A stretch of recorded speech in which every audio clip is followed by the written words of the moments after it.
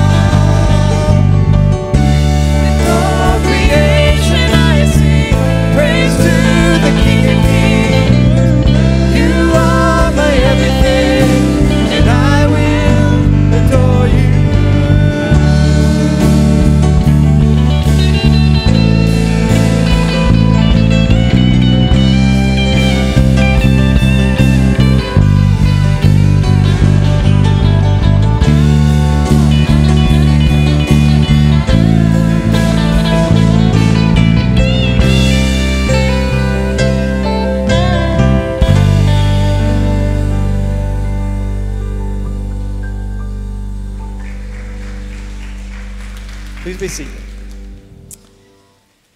Today we give thanks for a day in which we can gather together and give thanks to God in the beauty in the midst of this day. We recall all of God's gifts. Today, those of you that are joining us online, I want to welcome you. I'm Pastor Karen Hayden, and there is a way for you to connect with us, to register that you have seen this service called a Connect card. It also gives information, an opportunity for you to give information to us here at the church. Those of you that have joined us in the sanctuary, what a gift it is to see each of you. And there is a Connect card with your bulletin. In your bulletin, you may see some of the events that are upcoming as well as future events. You may place your Connect card in the offering plate as it comes around today. As we look ahead at some of the things that are happening in the church, I stopped to name that today has kind of been 4 years in the making as we celebrate the ministry of Pastor Scott Bonds and his family with us. Today is Scott's last Sunday with us, remaining for another week or two in the area as they prepare to move to Illinois. After the service in our gathering lounge off of the main hallway, I invite you to stop by and give them the well wishes or memories or thoughts that you have for them. And we give thanks for cards and monetary gifts and good wishes that have already come in for this family, and those will be gathered and given to them following the service. Today we have the opportunity to celebrate creation and all that we are a part of in that. Tonight especially, we celebrate our pets, and in the service of blessing of the animals at the Kingsway Pavilion at 5 o'clock, all pets are welcome. But if you have a pet that doesn't want to come and you want to bring a reminder of them, please do. And if you don't have a pet, you're welcome to join us. It's usually an informal time to sit and see each other's faces and celebrate the gift of our pets. Looking ahead at our Wednesday nights, this Wednesday night we will host a Fall Fest for children, teens, and families to join together after the dinner. There'll be inflatables, games, candy, and families are invited to a pumpkin patch. If you haven't seen it, our next door neighbors, the Presbyterian Church, New Covenant Presbyterian, have pumpkins for sale. But while you're here, all are invited to come in costume or not, but especially to bring a friend and join us as we celebrate fall. If you have any more questions, please see Lake and Dilday about that, our children's director. And then in the coming weeks, there are 2 new adult discipleship classes, a discussion with Adam Bodendike, Director of Homelessness Services for the Community Partnership of the Ozarks. We'll be talking about the homelessness epidemic in our area. And the second class is a mini health mental series discussing managing stress and anxiety. And you can learn more about these by contacting our church office. Lastly, it is time for our annual food drive at Kingsway for the children of Wilder Elementary. We collect food each fall for their backpack program of about 90 students. And for this month, we are collecting in our bins so that we can fill those throughout the year. Some of the items needed include applesauce cups, microwave popcorn, granola bars, peanut butter crackers, ramen noodles. There's a list of these things. It isn't a clean out your pantry and put them in a kid's backpack kind of thing. There are special things that we are looking for, and there are other places to donate other things too. I will name that. We certainly are thankful of your presence with us as we continue in worship and prayer today. Good morning, friends. Try it again. Good morning, friends. It's my last Sunday. What are you going to do? Fire me? Let's go out with a bang, right? No, it's so good to see each and every one of you. If you don't know who I am, my name is Pastor Scott Bonds, and we do come to the time in our service where we pray. Prayer is an important part of the life of the church. It's one of the most foundational disciplines and practices we can engage in, whether it's individually, but especially corporately. And we do this because it's time we all come to this place today with different things in our hearts, different things in our minds, just as we come from different areas, right? We've got things going on, good and bad, come overflowing with joy, come with sadness and grief. But also things are happening in the world around us. So today as we come in prayer, right, we pray for all of the ways in which we come, but we pray today for our friends on the coast in Hurricane Ian. I chuckle a little bit because I've been calling my son Hurricane Ian for a long time. Destruction wherever he goes. And at first it seemed like it was going to be a dud, but it's lived up to his namesake. So, but I remember after Hurricane Katrina, 6 months after being there, after the hurricane, traveling down to Kiln, Mississippi. And if you know anything about Hurricane Katrina, Kiln, Mississippi is where the eye of the storm came through. I remember going on a beach where the storm surge, 30-foot tall storm surge came in. And I remember not being able to go out into the water because who knows what was in the sand still, right? I remember looking down the beach and seeing a casino having been lifted up off its foundation and thrown into the sea. Like a whole casino, friends. I remember multi-million-dollar homes there on the coast gone. Just some pillars, maybe some cement foundation. I remember seeing tree lines just still 6 months later littered with brush and debris. Went back 6 months after that, a year after Katrina, and it was still death and destruction everywhere. People still without power, still without access to things. And so my heart breaks for those that are dealing with this right now and the images that we see. And we know from Scripture we're supposed to care about our neighbors. And so today as we pray for safety, we pray for provision, and as we think about in just a moments from now where we receive our offering, we think of ways in which we can do more and accomplish more together than we can as individuals. But I do want to remind you that what came out in our newsletter this week as we pray, that UMCOR, United Methodist Committee on Relief, our service and mission agency that goes all across the world, there's an opportunity to give there. And again, we can together do more as United Methodist and as Kingsway United Methodist Church than what we can do as individuals. So if you join with me in praying. God, thank you for the gift of today, the gift that it is, to be able to join in this place with different things in our hearts and different things in our minds, overflowing with joy or struggling with grief, to be able to come, to be with one another, to hear your words proclaimed to us, to hear the good news, to receive your grace at the table, to just be in community, to laugh and cry. So God, help us to encourage one another, open our hearts, our minds, our ears, God, maybe our eyes, to see, hear, and taste that you are good, that you are worthy of praise.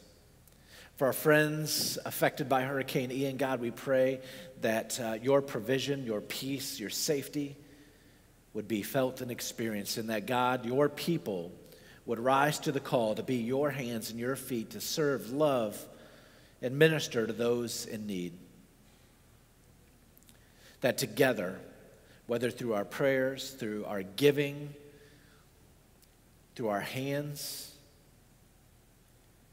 that we might transform their world and our world for the better. So God, for all of these things and more, we pray that your will would be done. In Jesus' name we pray. Amen.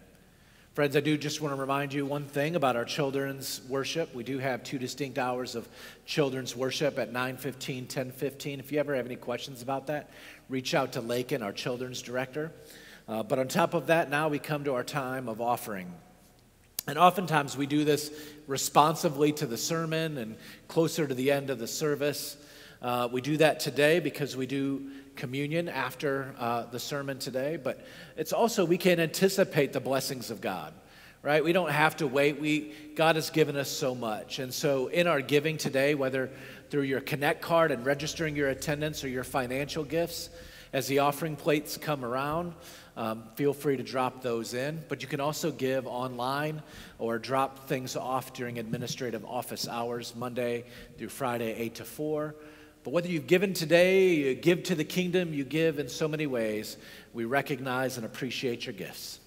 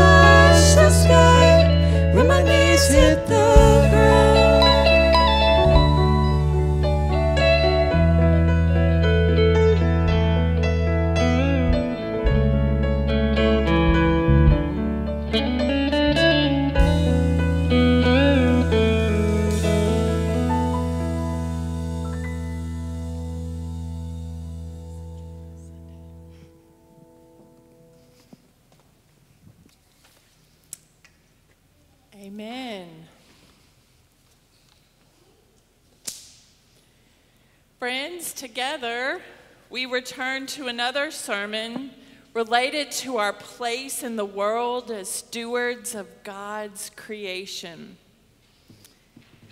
If you haven't picked up on it today from images all around us or in song, today we are focusing on water. Water is mentioned over 700 times in the Bible. It doesn't take long for it to get mentioned, does it? Genesis 1. The earth was a formless void, and darkness covered the face of the deep, while a wind from God swept over the face of waters. It's such an essential component. It was created on the first day. Like last week, when we talk about creation, it is at the beginning and the end of the Bible. Revelation song was sung just a minute ago. Water is mentioned again near the end. Revelation 22, the Spirit and the bride say, "Come," and let everyone who hears say, "Come," and let everyone who is thirsty come. Let anyone who wishes take the water of life as a gift. There are biblical reminders that the Bible has the power to heal. It can be seen in stories of 2 Kings, King Naaman, the annual miracles of Bethsaida in Jerusalem, in the Gospel of John.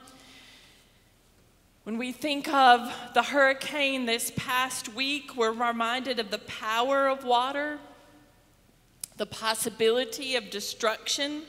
The Bible tells of destructive powers of flood as well.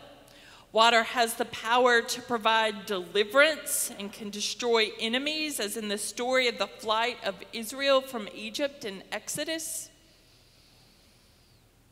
One of the attributes of Jesus is Jesus as living water.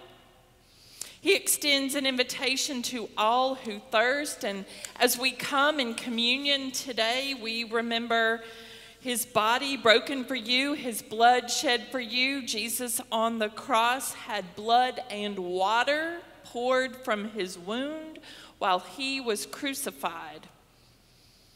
Water is everywhere, not only in the Bible, but across the earth. The blue planet, 70 to 75% of our surface is covered with water. But how about this? Our bodies, roughly 60% of an adult body is made up of water. That much of the adult brain is made of water as well. Water is everywhere and provides nourishment and recreation. Again, at least 700 verses in the Bible that I could pull from. I've already pulled from some. I'm going to read from the Old Testament, 3 places from the Psalms. First, beginning with chapter 65. You visit the earth and water it. You greatly enrich it. The river of God is full of water. You provide their grain, for so you have prepared it. In Psalm 33, he gathers the water of the sea as a heap. He puts the deep in storehouses. A little introduction to Psalm 104. O Lord, how manifold are your works. In wisdom you have made them all. The earth is full of your creatures. Here is the sea, great and wide, which teems with creatures innumerable, living things, both small and great. There go the ships which you formed to play in it.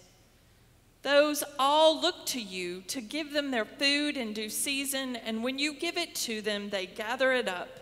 When you open your hand, they are filled with good things. For the gift of Scripture, thanks be to God. Now I want you to imagine with me for a moment your very favorite place of water. Perhaps it is a place that you have been for recreation, a family spring or well. It is a place that you go to often, once a season, or to return to daily. Consider that spring, waterfall, creek, river, lake, ocean, fount of water. How does it make you feel to be there?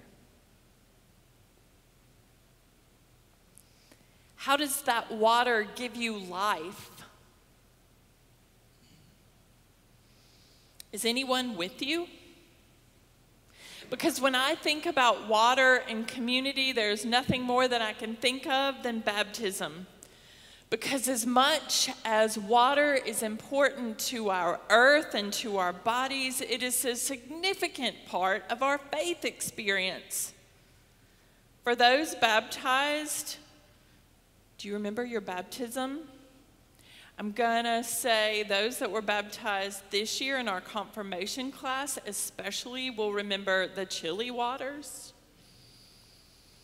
But even if you don't remember your baptism, what stands out about your baptism? If you weren't there, who made decisions for you? Who stood around the waters with and for you? How were you brought into community through your baptism? And what sense of community have you felt since your baptism? What do you encourage others in baptism? On this Sunday, when we talk about water and the gifts of creation and our place in it, we are reminded how we are blessed by water and what it means to us as a community. In baptism, we remember that we are renewed. Sins are washed away. We're given new life. In baptism, we remember God is always there. God claims us. We're brought into community through baptism. And baptism gives us a starting place, which is good news for today's lesson. We remember Jesus' baptism in the Jordan. Do you remember how John said, no, I'm not worthy. Why do you need baptized? And Jesus found it proper to fulfill all righteousness that he be baptized so that he could extend to us the gift of water and the Spirit. And as we learn that Jesus needed to be baptized, at the same time we also hear Jesus' place as Lord of all creation. And yes, much of our conversation about Jesus will be focused on the crucified and risen Christ. We're also reminded of the cosmic Christ. We hear of it in Colossians 1, where Jesus has supremacy over all things. It says, for in him all things were created, things in heaven and on earth, visible and invisible, whether thrones or powers or rulers or authorities. All things have been created through him and for him. He is before all things, and in him all things hold together.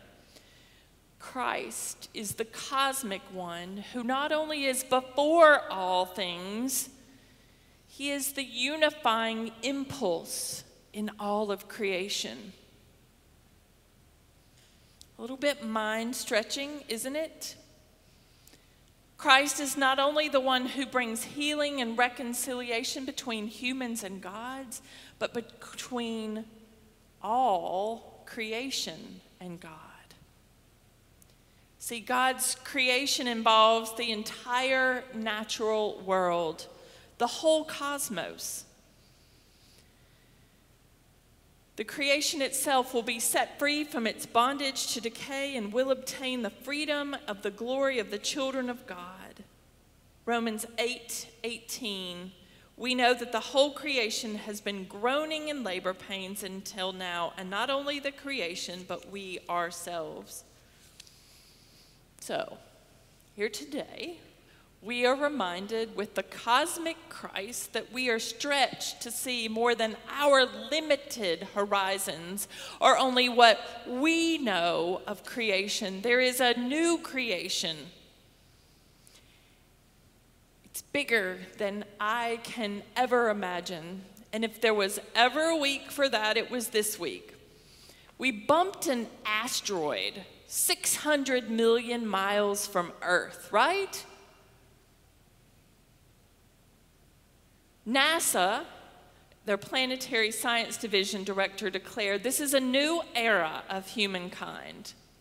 But all I could think of was what a vast, magnificent universe we live in.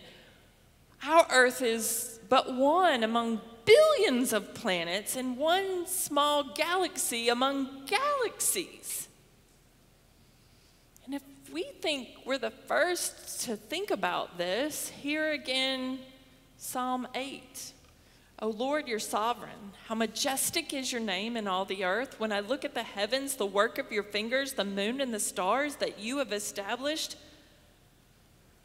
what are human beings that you are mindful of, mortals that you care for them? And so we're reminded as Christ cares for us and as we're servants of Christ, we are called to work with the cosmic Christ in healing an alienated and broken creation. For all the times that people say the church isn't right now, or the church has lost its mark, its influence, we have opportunity when we think about creation care. Because one of our jobs as the church is to be a sign, a foretaste, an instrument of God's reconciliation in the world. So when we hear there's a water crisis, what are we supposed to do? Water crisis? I mean, our name's Springfield, but yet we know that water gets covered up in Springfield, don't we? And we're between the lakes and there's seemingly limitless water at our fingertips. But if we confess and are honest, we know the world has water problems. More than 750 million people around the world do not have reliable access to water. Fewer have access to water for agriculture and household tasks. 2 billion people go without minimal sanitation. An estimated 250 million cases of waterborne illnesses arise each year. That's close to every person in the United States having a waterborne illness each year. So despite our cascade of free water, we are facing a future in which water may be hard to come by. Alex Joyner, a mentor of mine in a program that we have been involved in over the past couple of years, and a fellow United Methodist faith leader, reminds us that as demands for fresh water grow with population, water scarcity then can contribute to economic and political instability. A number of factors contribute to water supply stresses beyond just population too, right? There are declining underwater aquifers as our water supply and glaciers shrink. We also acknowledge that our diet affects water because as more developing countries add meat to their diet, there is need for more water for livestock and grain to feed those animals. Poor water management also contributes to the problem. But if we think this is just far away, I bet we could also think of places where there were short supply of good water, people having to boil water. We can think of places where people were restricted from drinking water. One that I had not known of until Alex reminded me was the Kanawha Water Valley of West Virginia, home to 300,000 residents and the state capital of Charleston being there. They will never take fresh drinking water for granted again. In January of 2014, there was a chemical spill in the Elk River that poisoned their water supply and led to weeks of insecurity, weeks where they said water is only good for flushing your toilets. And that water crisis highlighted the precarious state of water quality and access in a contemporary world. If that's not enough, the United Nations estimates that by 2025, 1.8 billion people will live in areas of absolute water scarcity. What is the future for water security in a changing world?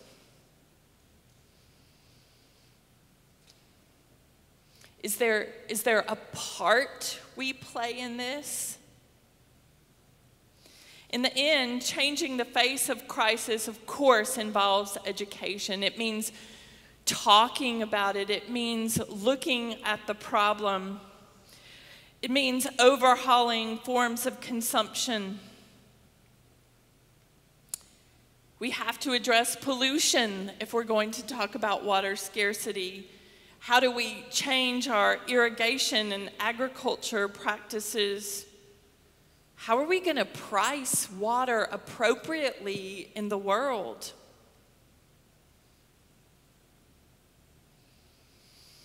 I often feel extremely humble when I am presented with such information because I have as much to learn as the next person. But my place as a steward of creation calls me to gain a better understanding of holistic management of natural resources. When God calls all things good and then calls us to follow and be caretakers, it puts a burden on us, gives us more responsibility. Christ often focused on living faithfully, acknowledging what God does provide, and then being compassionate and concerned about the poor.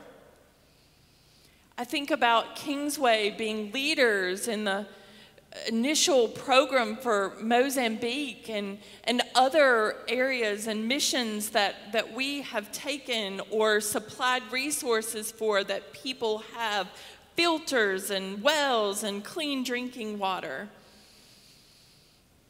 But we're not done. Annette Andrews-Lux asked us, what might it mean to care about the vitality of our rivers and soils and trees as if we cared for our own family? How do we break down the destructive barriers that stand not only between human beings, but also between the human species and the rest of creation? Who's going to step out first? Who's going to confess and say, I have a part in this? Who's going to say, let us be the leaders in this? Yes, we will be challenged to the core. There are no easy, quick answers.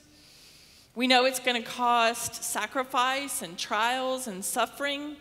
There is no clearly defined path forward. Just when I think about the destruction of a hurricane, what do we do first?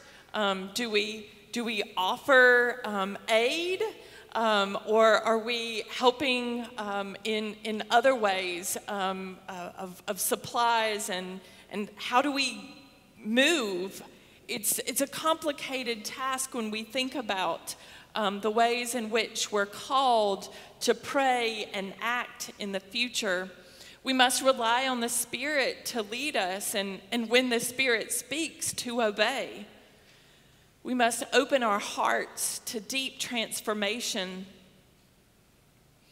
Because again, Thomas Berry, an eco-theologian, says, we will go forward together as one sacred community, or we will perish together in the desert. The texts from this Sunday have called attention to the significance of water, its healing properties, its renewal, its restoration, made possible by the life-giving water. It's in water that we've been nurtured in a womb. It's in water that we've been baptized and renewed. We are called to bring healing and renewal to the world as a mark of our identity as baptized servants of God. When we think that this is just something that we've thought up and are needlessly worrying about today, I think of John Wesley and the conditions of 18th century England, where he called Methodist societies as signs of God's work in bringing creation into being. And I wonder today, as heirs of John Wesley, some 300 years later, could God be calling us to be signs of hope in this millennium? God is calling us to be a community in which all know their identity as beloved children of God, where barriers are removed and where justice enables the lowly to be exalted and the least to be welcomed with joy at the table in God's cosmic home. Amen.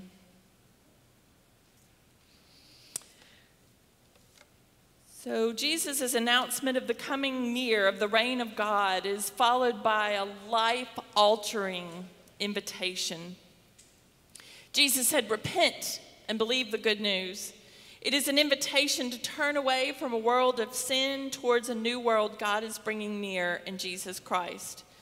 We have the opportunity to repent and be renewed at the Lord's table today. So I hope you hear that as an invitation. This is a table that Jesus sets for all of us.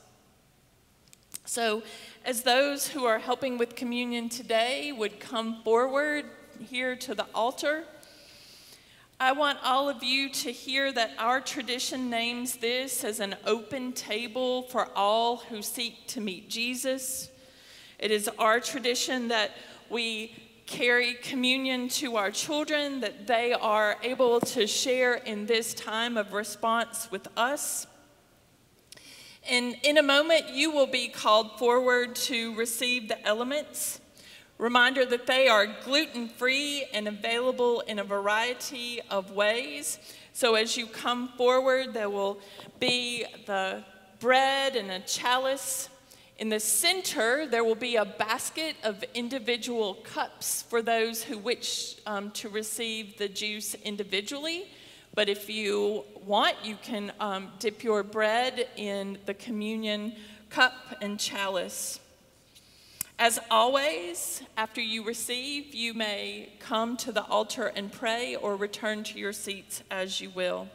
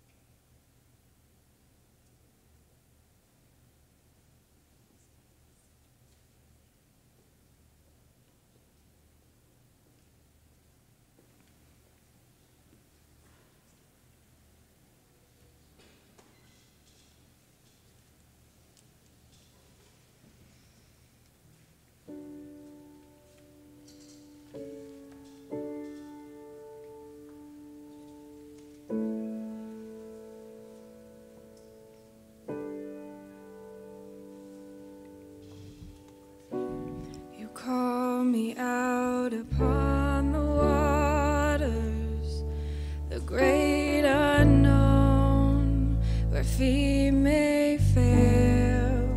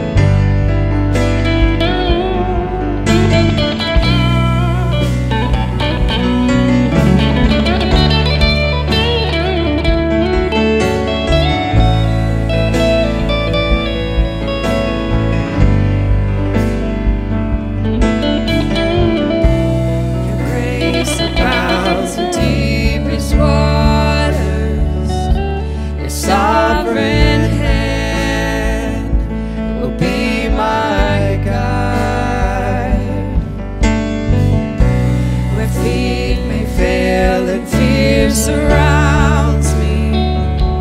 You've never failed, and you won't start now. And I will call upon your name and keep my eyes above the waves. When oceans rise, my soul will rest in your embrace. I am yours, you are mine.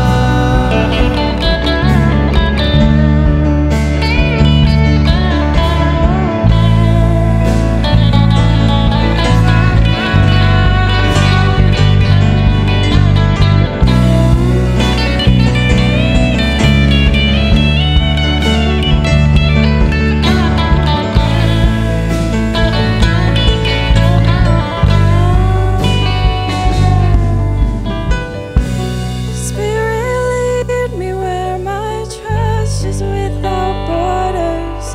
Let me walk upon the waters wherever you would call me. Take me deeper than my feet could ever wander, and my faith will be made stronger in the presence of my Savior. Spirit, lead me where my trust is without borders. Let me walk upon the waters wherever you would call me. Take me deeper than my feet could ever wander, and my faith will be made stronger in the presence of my Savior. Spirit, lead me where my trust is without borders. Let me walk upon the waters wherever you would call me. Take me deeper than my feet could ever wander, and my faith will be made stronger in the presence of my Savior.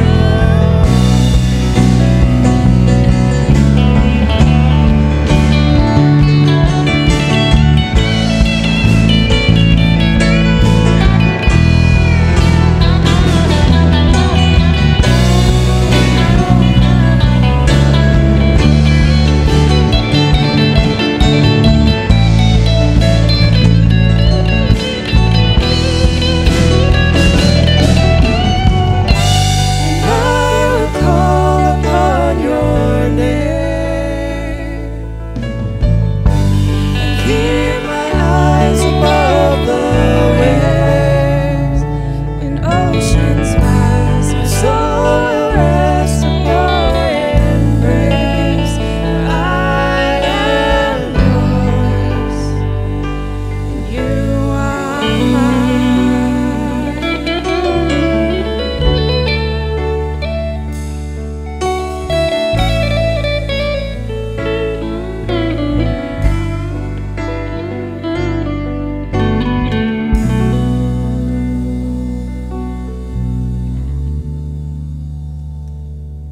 I invite you to stand and join us on our last song. This is called Raise a Hallelujah.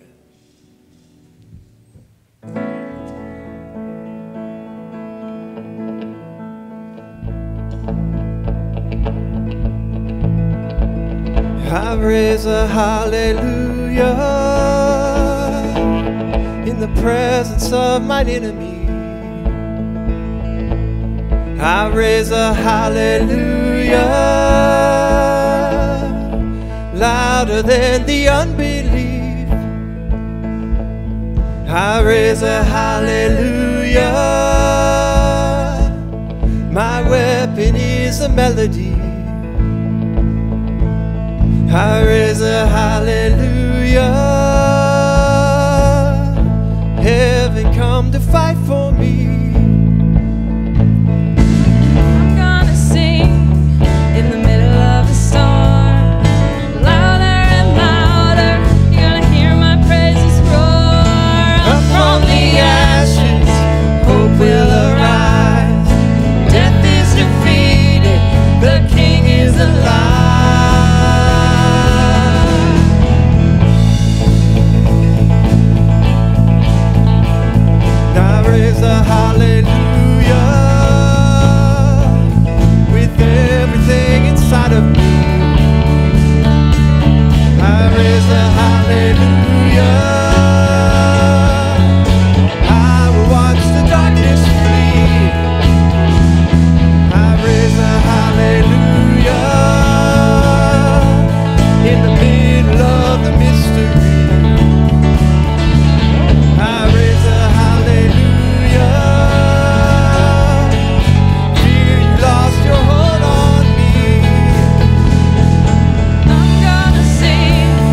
in the middle of the storm.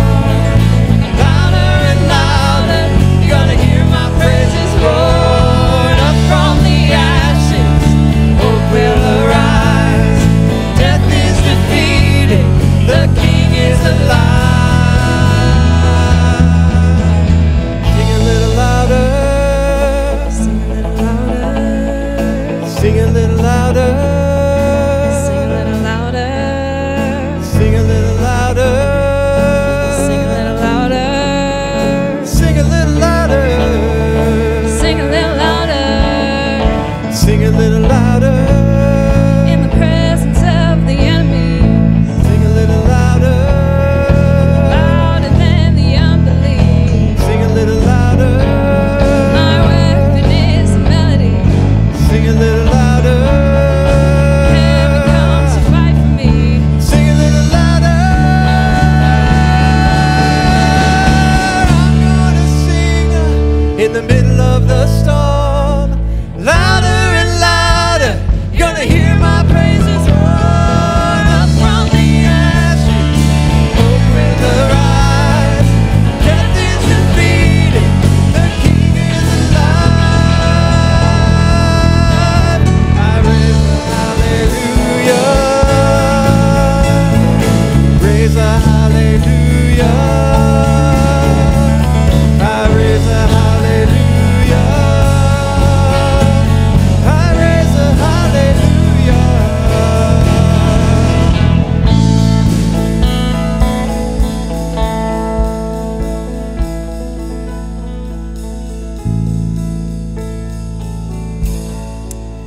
I will invite all of you to sit down for a moment as Martha Christ joins us as a representative of the laity, as you, for our leadership team of which she is a part. So it's not too often that I get to put Dr. Pepper up at the altar. But this is something Pastor Scott and I share in common, among other things, including being in ministry. And we are happy today to share in something that is hard to celebrate. But in our United Methodist tradition, we have a service for farewell of a pastor. And this is a necessary thing because we are called at different seasons to be in different places. The Bonds family has been here for the past 4 years and serving in various ways as we have seen Scott move from a position specific to our youth to overall discipleship associate ministry, for which I give great thanks. That transition also happened in the middle of COVID. So to take that on and be among us, we give thanks.